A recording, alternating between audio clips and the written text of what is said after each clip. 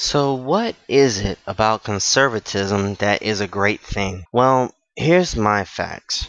If you are a true conservative and you want to actually conserve the status quo instead of these fake aristocrats, theocrats, plutocrats that we currently have, the first thing you should want to do is go back to a time that was very simple. Alexander Hamilton created the 11-point plan for American manufacturers, or he had a full view of inducements that worked from the time of the American Revolution until the time of the Civil War. I'll get into the Civil War, why it worked until then in a minute, but there were at least 11 points that all manufacturers truly had to work on that created the prosperity that the Americans had in the time of 1776 until 1850. Number one, protecting your duties or duties on those foreign articles which are rivals of the domestic ones intended to be encouraged. In other words, you create a tariff on foreign imports so that way you essentially have money that's going into the government to essentially help the government outside of a free trade agreement. Number two, prohibitions of rival articles or duties equivalent to prohibitions. In other words, let's take away the drug war, let's take away the war on weed, and let's essentially let it go and let it be encouraged to create new businesses and new products. Number three, prohibitions of the exportation of the materials of manufacturers. So if Ford, GE, and any other company wants to send work to another country, far be it from me, but if they want to go and get the 2 cents an hour, then what they have to do is they have to increase the labor to the same of what they would get here in the United States. So that way it's just not really all that conducive.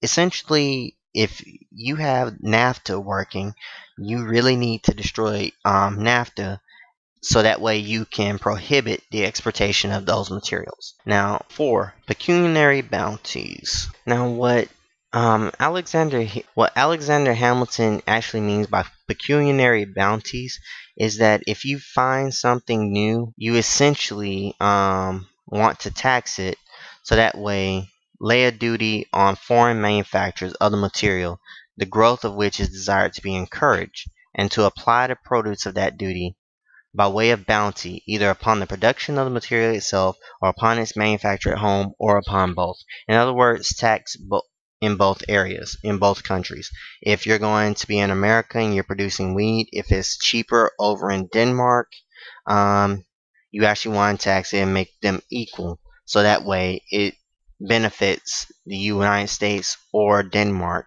equally. That's what a pecuniary duty is. Number five, premiums. Charge for superior service and quality. If you have a better skill set, you're going to charge more. Again, that helps to differentiate labor in some way, shape, or form. Number six, the exemption of raw materials of manufacturers from duty. So, in other words, don't lay taxes on raw materials, books, clothes, household furniture. So, probably you don't want to tax paper, but you'll tax books. You don't want to tax clothes, but you'll tax textiles. You'll tax the furniture, but you won't tax cloth.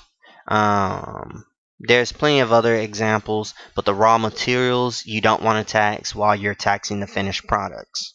7. Drawbacks of the duties which are imposed on the materials of manufacturers.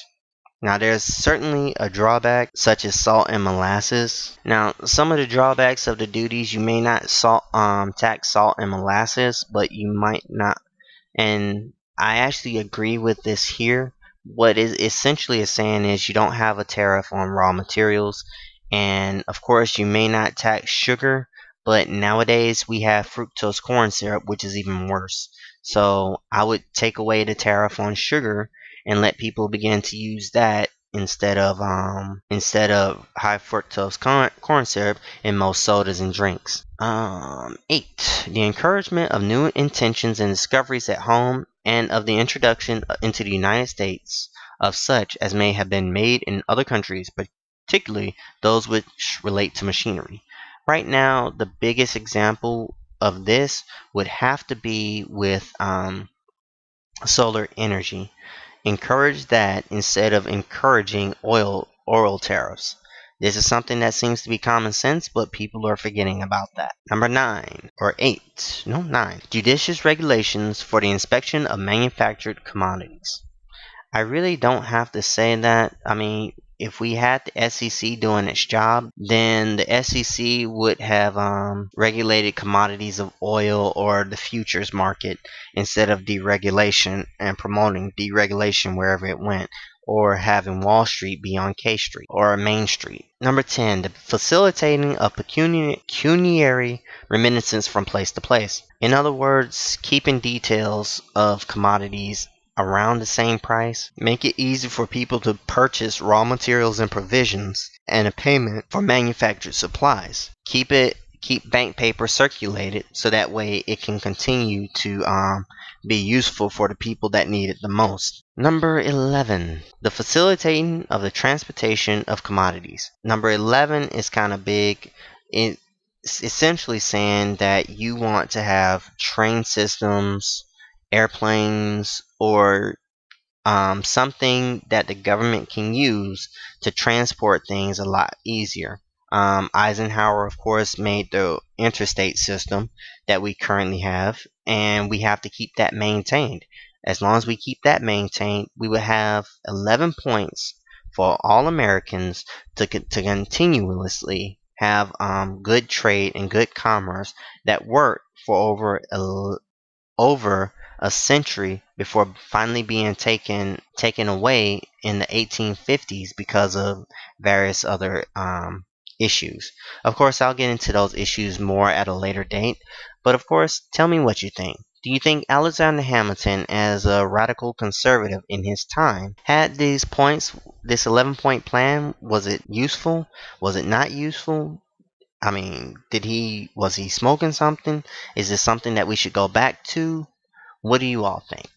And of course, I'll see you all in the next